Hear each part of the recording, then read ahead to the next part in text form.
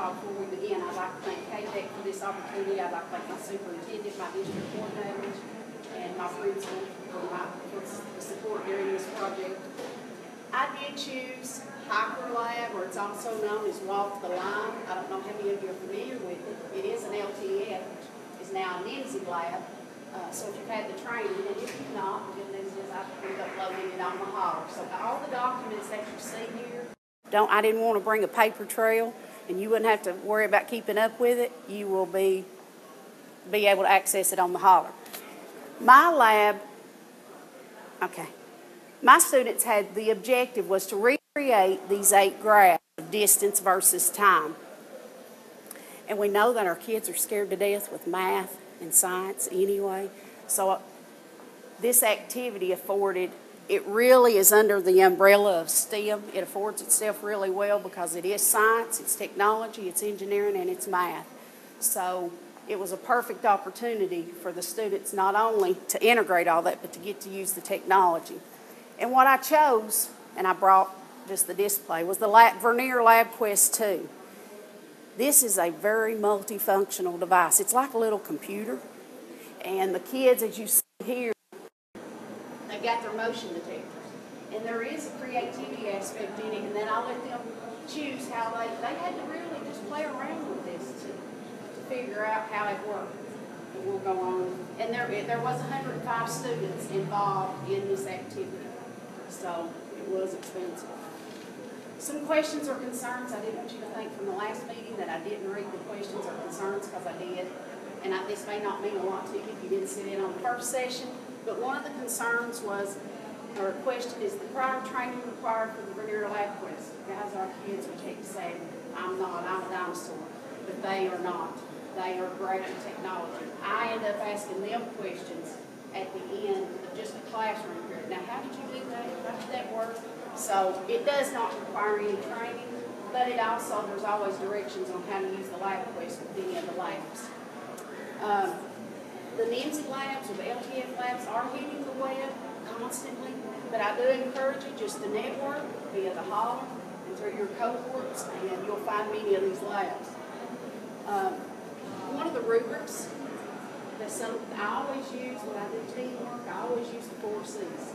And that's the 21st century skills. And I developed a rubric for that every activity that we do. My kids, I post it. If they don't ask anyone, they know that 4 C's rubric, they're going to be assessed using that.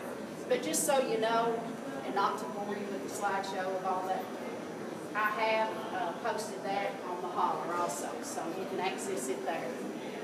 One of the other questions, I think it was from Mr. Hawkins, it said, how can you bring in your community and involve your community? Well, if you noticed on our video, one of the videos showcased here today, if you noticed, we had a career day. So we had engineers, several engineers from the local engineering firm, come and just confirm to the kids, you need these skills.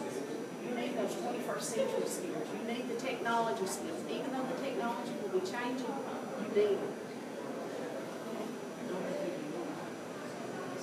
Why did I choose this lab?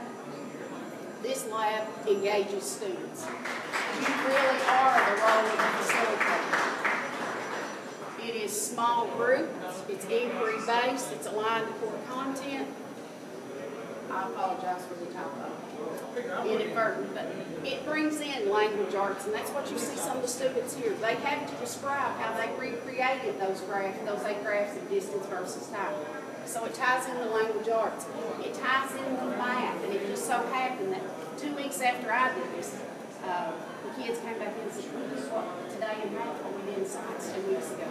So I was very pleased that they could see the correlation. I didn't have to tell them. They actually got to experience it. So it's a great project. How did I assess this? Because it is very difficult. Again, I use the 4 C's, and I have transposed that into a novice, apprentice, proficient, and distinguished score so that they do know. And I'll be honest, I accept nothing but proficient. If you're below, you're going to redo it. So group work, written work, graphing skills, and now the big push with STEM and all the engineering is to make a claim, have evidence for that claim, and have reason. And this is showcased also in this project. And I did pull what the kids are doing here. which was wonderful. I just haphazardly found it one day looking on the internet. And it's an activity that's actually from a college. And the kids have to put the scenario with the graph and then the data table also. So they get to see a lot of the math skills, science skills, and that was just a wonderful follow-up assessment. And you can do formative, you can count it, do individual daily and have them match one. You can do this as a summative assessment, whatever you chose to do. But again, they work on it until they get a model correct. Okay? Who benefits from the Hyper Lab?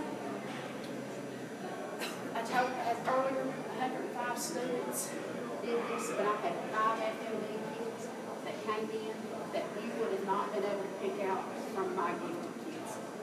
So it really lends itself to a wide population of students, which is one of the reasons that I chose it.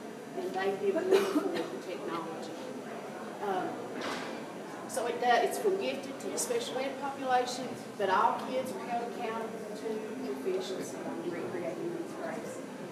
And the teacher has to go by an initial, so I don't let them go on until I come by and put my stamp on it. And once they do, they're free to go forward.